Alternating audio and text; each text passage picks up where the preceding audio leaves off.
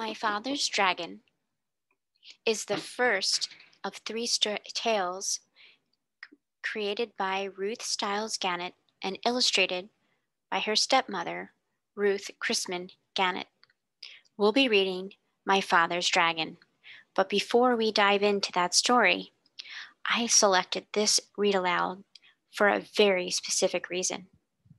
You see, when we get into the story, Ruth Stiles Gannett has given us a very specific note to keep in mind as we're listening to this story.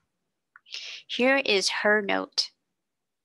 When I wrote it, I had no idea that my story about Elmer and his dragon would become such a success. My Father's Dragon was written to amuse myself while between jobs. I wrote it for fun, with no expectation of publication. What a happy surprise it was when Random House accepted it. Turning my story into a book was a family project. My stepmother was chosen to do the illustrations, and my husband-to-be chose the type. It was a happy collaboration, and when the book appeared in 1948, it promptly won an award.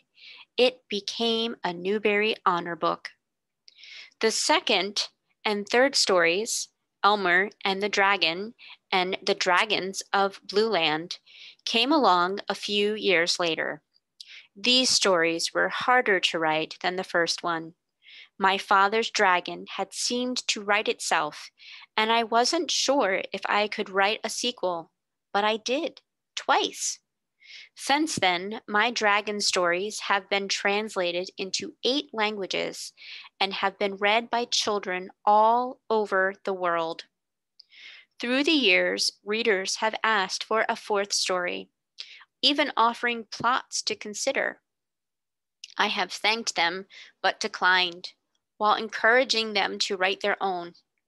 For myself, I prefer to leave Elmer and Boris and his family safe at home.